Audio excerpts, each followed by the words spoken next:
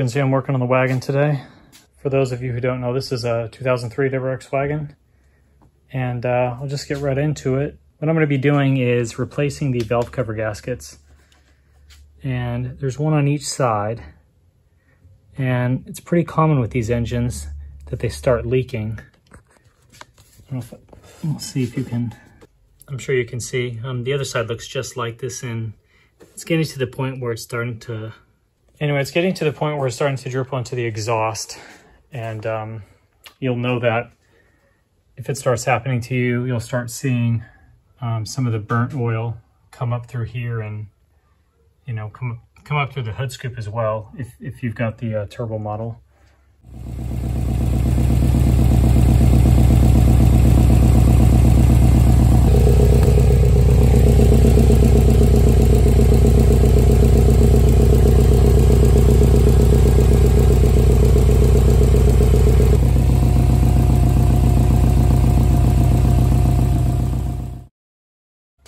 They're not the easiest valve cover gaskets to replace, but it is doable. I haven't replaced them on this car yet, and this car has about 140,000 miles.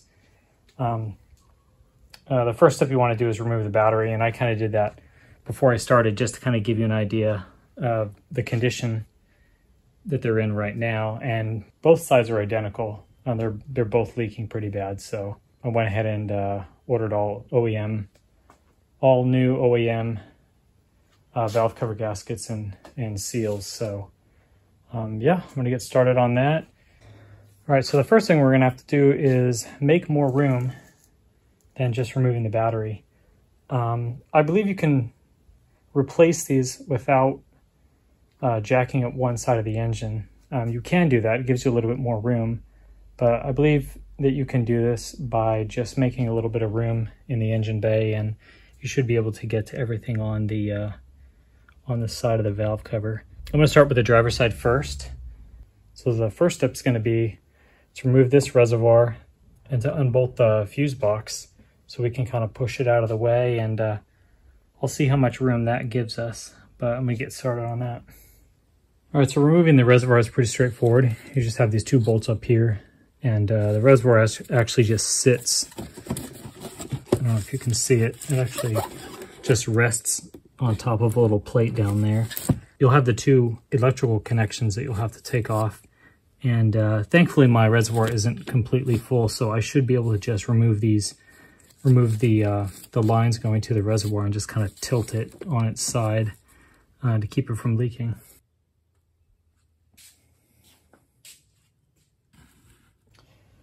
All right, now that that's out of the way and it's given me a little bit more room, I'm going to unbolt this fuse box and kind of move that out of the way as well. Oh, that's a lot better. Yeah, kind of a side note. I have these LED bulbs that I got from Amazon on half the garage, and I bought another set to install before I started this job to just get a little bit more light on the engine bay when I'm working. Never got around to it, but just kind of zip tied one to the hood since I don't have one of those LED work lights. Yeah, so this is perfect. This is a lot more light. It's gonna be a lot easier to see what I'm doing. So anyway, so I have the fuse box kind of moved to the side. It gives me a little bit more room to kind of get tools in there. You can see the valve cover right there. So now I'm gonna see what I need to do as far as moving some of these wires and getting the oil fill tube kind of out of the way, and then I'll see how much room that gives me.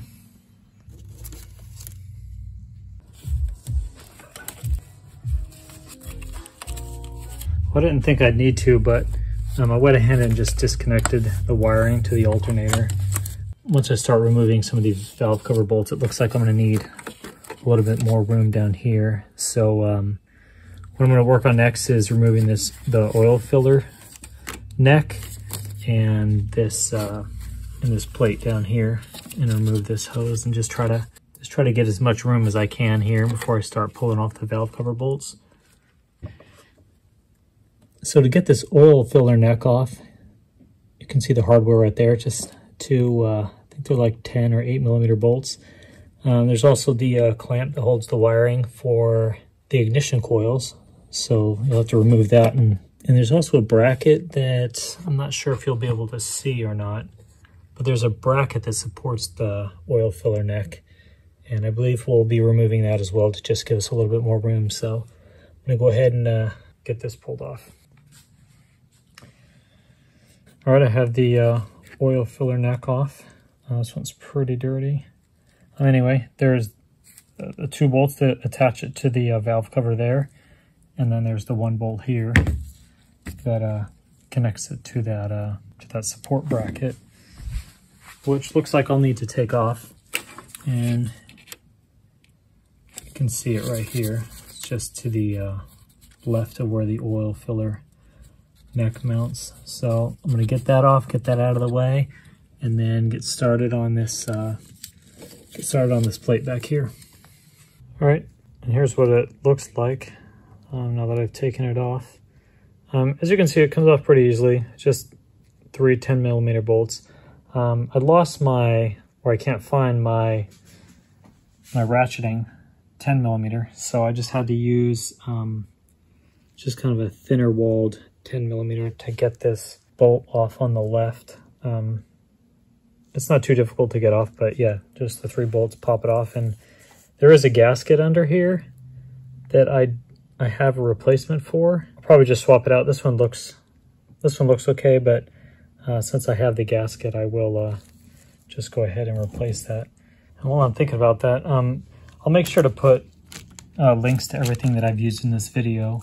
You can find aftermarket gaskets for all of this, but I just went ahead and with certain gaskets, I just stick with the OEM stuff. So I have the right and left valve cover gasket, and then the gaskets that go around the spark plugs, 2 per side.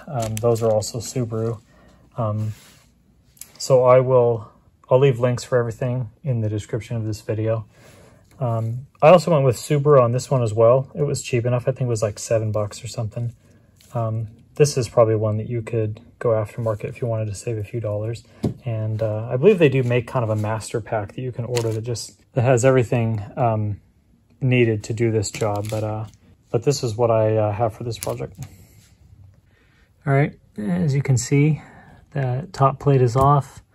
The oil filler tube is off. So once you get to this point, you're going to want to be really careful about knocking any loose debris into the valve cover.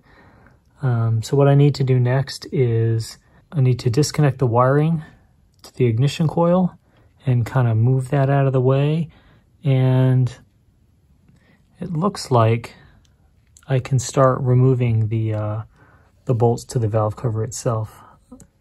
Just from here, it appears that the majority of the leaking is coming right around the spark plug area. So it'll be interesting to take a look at it once I pull it off the engine. All right, I've got the wiring off. Just use this little tab right here. It just pulls right out pretty easily. So the next thing to do is to remove the ignition coils.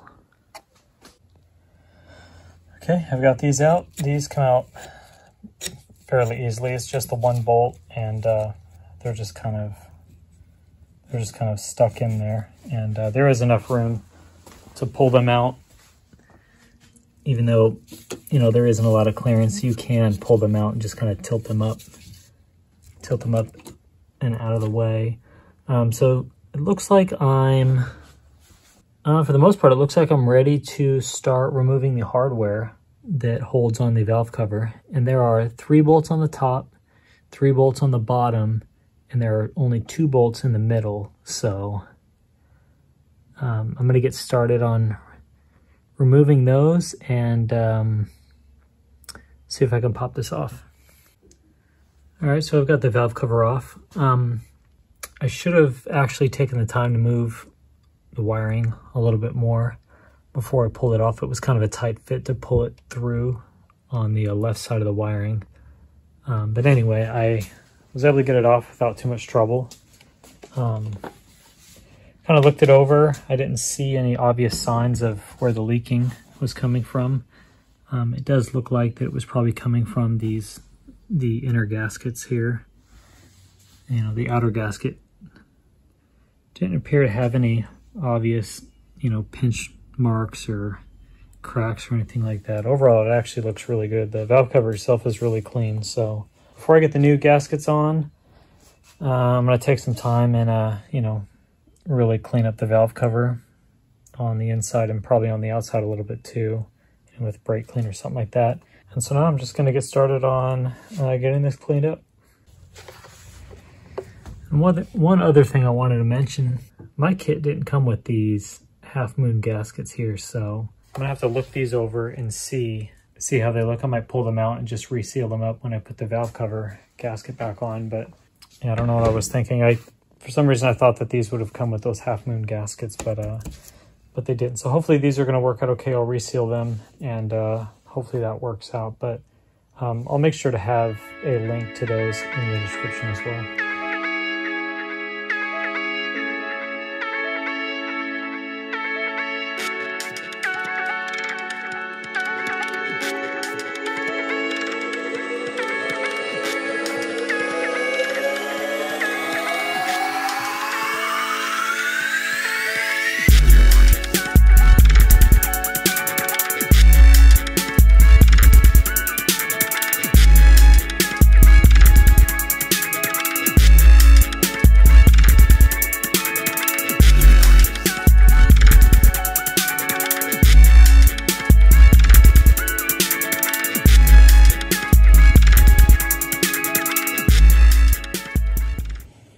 All right, and that's kind of the finished product.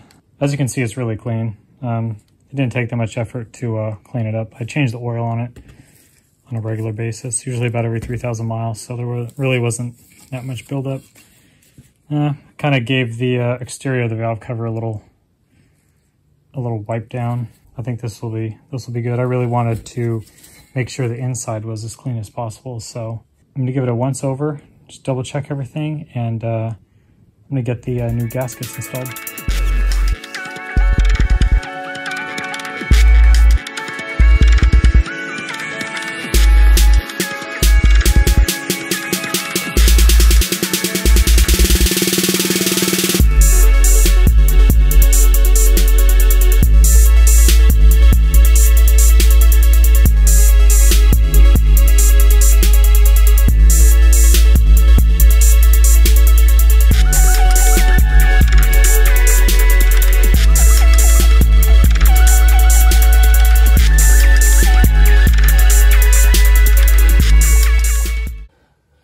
All right, so the gaskets are done.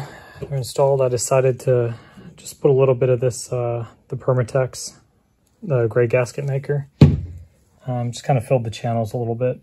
If you cleaned it good enough, you probably could just get away with just putting the OEM seals on, but since these are a little more difficult to get to, I figured I'd put in an extra little layer. All right, so the next thing I'm gonna do is get the valve cover back on.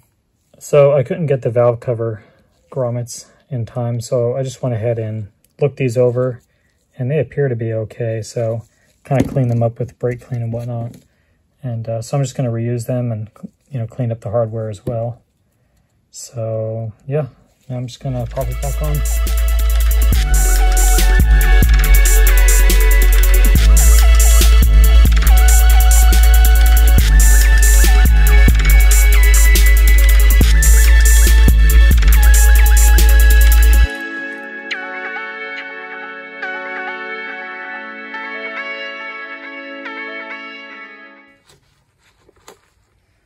All right, so I've got the valve cover back on. It's definitely a lot more difficult to reinstall the valve cover gasket compared to taking it off.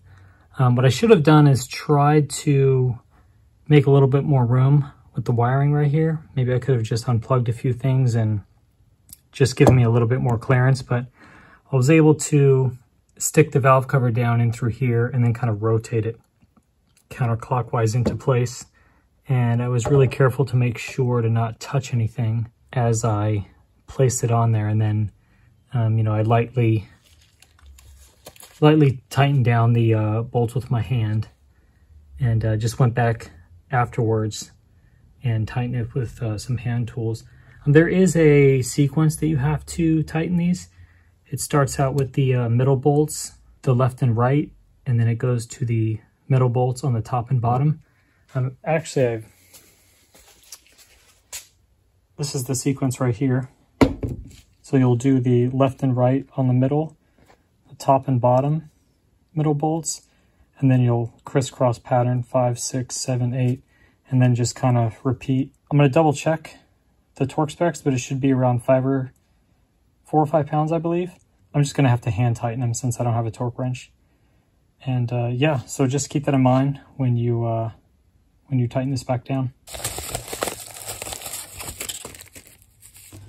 Right on time. Here's the oil separator gasket.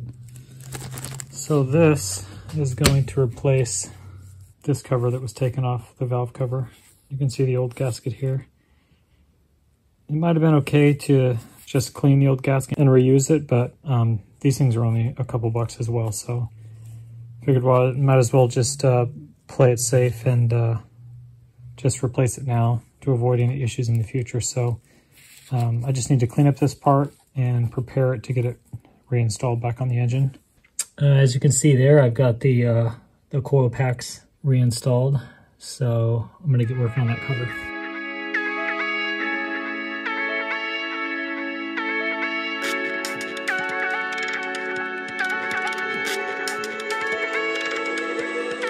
All right, I've got the oil separator cover back on. As you can see there, the hose is reconnected, and I've also connected the wiring to these spark plugs.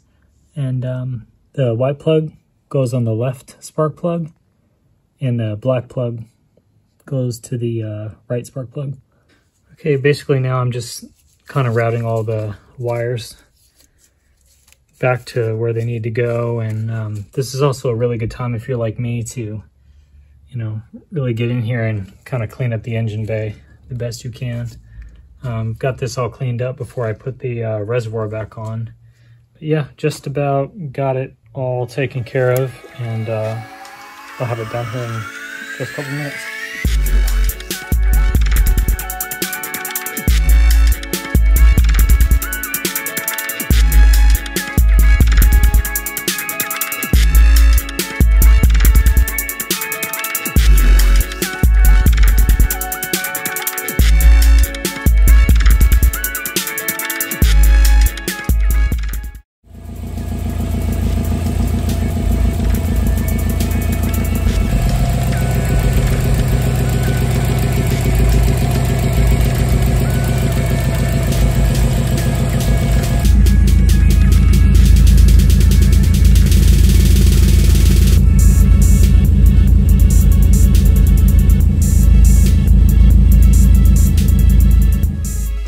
And we're done.